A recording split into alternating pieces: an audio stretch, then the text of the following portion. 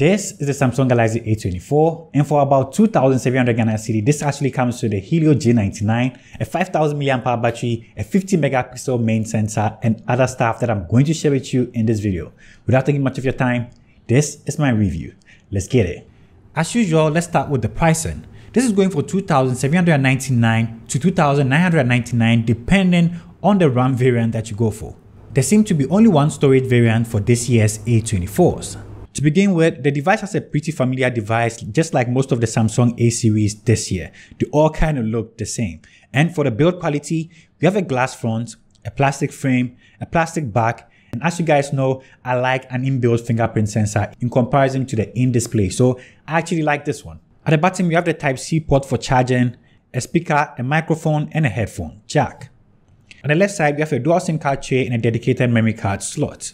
At the back, we have a triple camera system and a flashlight. This is actually really expected. I like the fact that all the A series devices actually look the same. So if you pick one of these up, somebody can actually mistake this for any of the more expensive products. So that's actually really cool. I like the fact that it's actually very simple looking at the back. And like most people might say, plastic is even more durable. So the plastic doesn't really worry me so much. I really wish it could actually stand, but it doesn't stand because the sides are actually a little bit curved. So that is it. So design, I don't have any issue with it. It's actually really cool. Now let's talk about the screen, where I have a lot to say. So for the display, this is an AMOLED panel at 6.5 inches. It's 90 Hz and has a peak brightness of 1000 nits. And yes, it's a 1080p panel. Not only is it bright at 1000 nits, colors are vivid due to the AMOLED display, just like most of Samsung's AMOLED displays. My little drag was with the animation. The 90 Hz wasn't as smooth as I thought it would be, but there was a quick fix for that. All I had to do was to go to developer options and reduce the animation speed to 0.5, and then I like what I saw on the screen. You're actually going to like this display. Just like most Samsung devices, the display is actually really cool. I must admit, the chin at the bottom and the dewdrop at the top is kind of what you get for this price point. So that is the only thing I might not like so much. The chin is actually really big and the dewdrop at the top is not the prettiest. But the fact that this has 1000 nits of brightness, when you're using it outdoors, it's actually very usable. So the brightness on this display was really good. Unfortunately, we didn't get a stereo speaker setup. You have a single speaker setup here. It sounds decent, but I'll always choose the stereo speaker setup over a single speaker setup.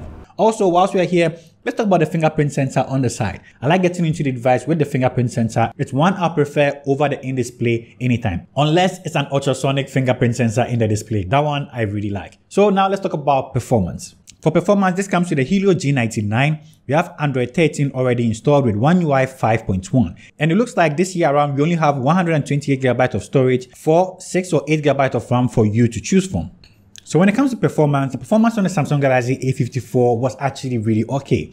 Most of the things that you throw at this, it will be able to handle it. Normal usage, phone calls, social media usage, you will be fine. I even tried Call of Duty for a couple of hours and was able to play at medium graphic settings at high frame rate. And the gameplay was actually way smoother than I expected it to be. The gameplay was actually really cool and the device didn't get hot to the touch, so that was actually really cool. This is what the Geekbench score was. And you can see this is even higher than the TechnoSpark 10 that I reviewed a couple of weeks ago. So that is really good. So when it comes to performance on here, this was actually really okay for the price point. But if you decide to overburden it with multitasking, doing a lot of things at the same time, you're definitely going to see this slack or lag a little bit. But in general, if you're a casual user, this will actually be okay for you. And as usual, you're going to get 3 years of Android updates and 1 year of security updates for this. So in like 2026, this will still be okay. So now let's talk about the cameras. For the main sensor, we have a 50 megapixel main sensor, a 5 megapixel ultra wide, a 2 megapixel macro, and a 13 megapixel for the selfie camera. And pictures from this are actually very decent for the price point. Like I said, most of the pictures that I took from this actually have more colors to it, and this is what they look like.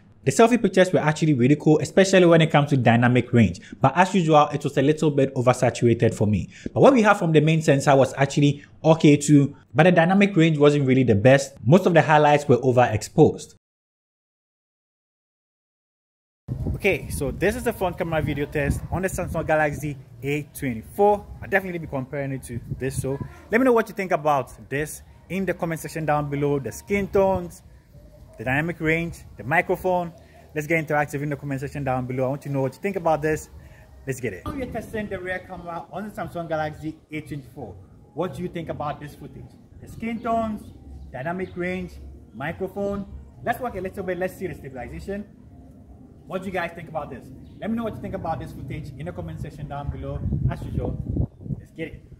Now let's talk about the batteries. This comes with the 5000 mAh battery installed and supports 25 watts of fast charging. And depending on how you use this, you should be okay with it. A 5000 mAh battery can easily last you during the day. But if you're somebody that takes a lot of videos and play a lot of games, you might find yourself charging this at least once, around 3 or 4 during the day before your day ends. So in general, what do I think about the Samsung Galaxy A24? For the price that it's going for, I can't actually complain a lot about this. When it comes to design and the build, plastic is actually cool, so I don't have any issues with that. When it comes to the screen, I really like the brightness on this, the fact that it's 1000 nits, so if you're using it outside, it's actually going to be okay, so I really like it. The colors are also really cool. The chipset found here was also very cool for the price point. I actually enjoyed the performance from this. It didn't lag so much for me, so that was really cool. Battery life, okay. Cameras were also kind of okay. Cameras weren't my favorite, but it was actually okay for the price point. So in general, this is my review of the Samsung Galaxy A24. Let me know what you think about this in the comment section down below. And if you're new to this channel, subscribe,